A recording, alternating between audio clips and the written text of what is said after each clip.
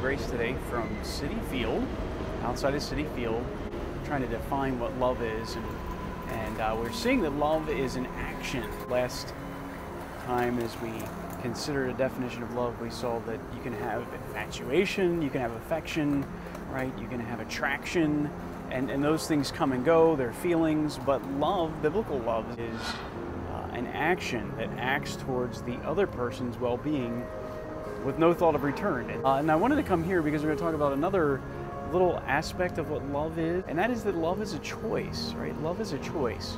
I've been in Queens for about 12 years, and this year I made the switch, right? I've been a Cubs fan for the last 30 years, and so I still have a lot of affection for the Cubs, and I love them. But this year, I chose to start to cheer and to root for the Mets, and so I've been following them, right? Got a good Mets hat to cover my bald head, and have been following them when I can. Not a great fan, but I'm coming. And the other day, it was interesting, someone mentioned, last week I think it was, that the Mets were on a tear, and something jumped within me.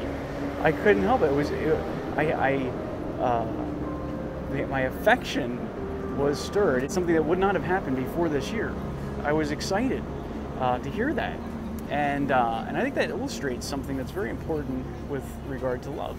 Right? We choose to love. Love is a choice. The emotions and feelings usually follow the choice, but the first responsibility is to love.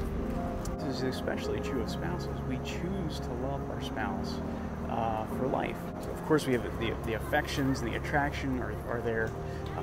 But to be honest, even if your spouse is extremely lovable, there will be days where you will have to choose to love them. Some people say, well, I fell out of love. No, you did not wake up one day and fall out of love. You chose to stop loving a person.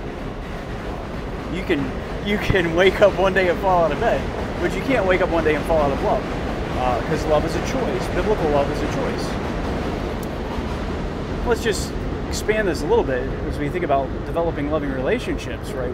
We are responsible to choose to love everyone, right? To love those at church or the community, and there are a lot of people who are not very lovable, and we choose to love them. Along with that, I would say that consistent love is only possible through God's grace. God can give us the grace to love on a daily basis. So choose to love today. Love one another. Continue to love one another by God's grace living through you.